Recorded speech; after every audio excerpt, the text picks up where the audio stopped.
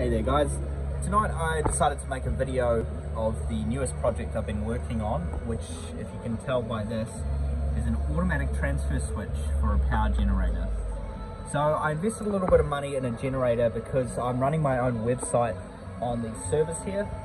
It also runs our network and some file transfer stuff and yeah, a little bit of everything, as well as the fire alarm interface and the fire map server and stuff like that.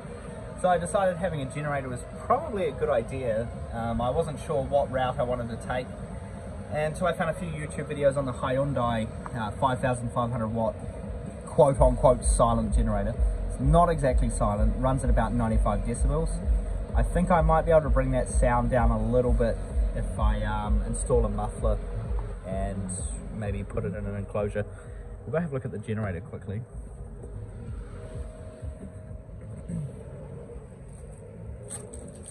So here's the generator here.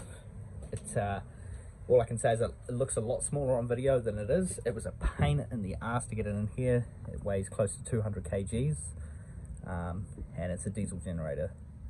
This technically would be big enough to run my entire house, but I don't want to be messing around with the wiring considering I'm supposed to be moving out soon. So I opted just to have it power the sleep out and put temporary cables up here. Yeah, for the time being. The ATS cable that came with the unit was incredibly short. It was like a meter, so I had to get my own custom 5-core cable and kind of wire it in there. But it looks good, and I'm happy with how it's working so far. I've put 2 hours on the clock so far. It came with literally just a minute from the factory, so I've put a little bit on it. And tonight we're going to run it for a little bit longer, make sure it's all good, and check its fuel consumption. So tonight's load test, I want to run it for maybe a couple of hours just to really make sure it's capable of doing what it states it can. Yeah. So what I'll do now is I will go turn off the power switch and we'll be able to see it start up.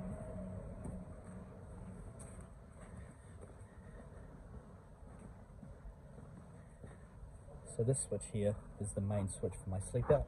So as soon as we turn this off, the automatic starting process should begin and the power should switch over. I've turned on my outside light there, so you can kind of get an idea of when everything turns back on. Okay, let's turn the switch off now.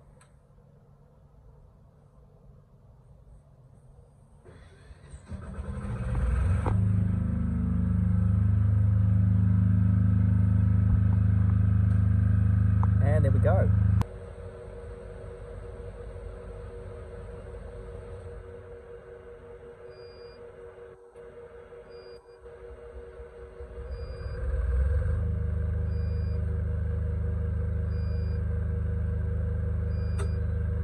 Power has been restored.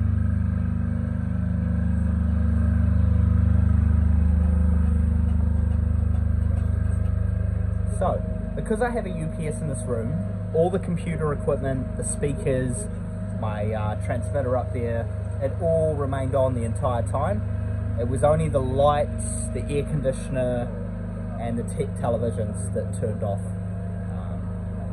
So it's a pretty seamless transfer. If you were in this room, you really wouldn't notice much difference apart from a short delay when the televisions turn off and back on again.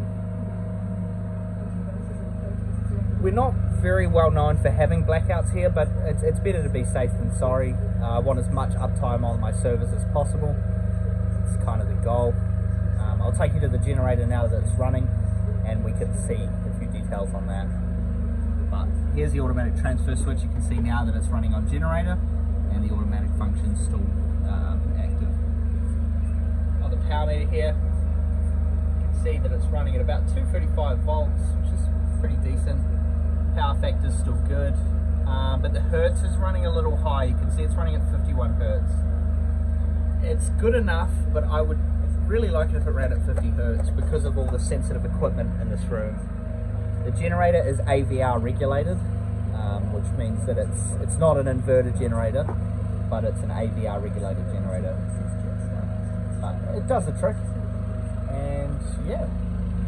In the future, I want to make my own automatic transfer switch interface. I want to add features such as a timed maintenance period, so say once a week for an hour, the the generator turns on by itself, switches over the load when the generator is still operating, because if the generator is already operating and this contactor activates in here, nothing will lose power in here. It's a very short delay between the switchover. You'll see that when we turn the generator off in about maybe half an hour or so, that it's actually a very short pulse and nothing actually powers down. Okay, let's go to the generator and have a quick look. I probably won't be able to talk over it. It is noisy.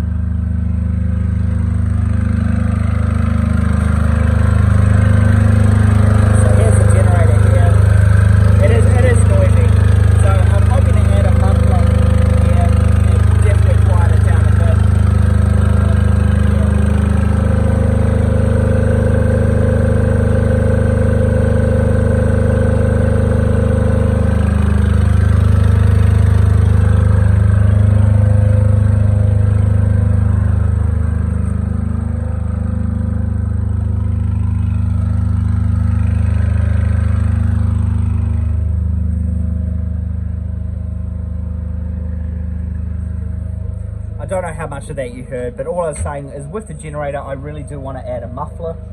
Just, I think the exhaust noise itself is mostly responsible for the loud level, so that should help a little bit. I've got rubber mats under it, that helped a little bit, and eventually maybe putting it in a full enclosure with an exhaust fan and baffling and all sorts of stuff like that.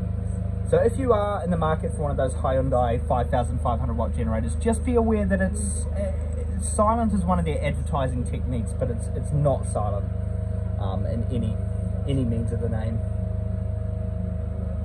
Okay, I'm going to stop the video here and we'll be back in about maybe 2 hours to switch back over to AC, and I'll show you that process.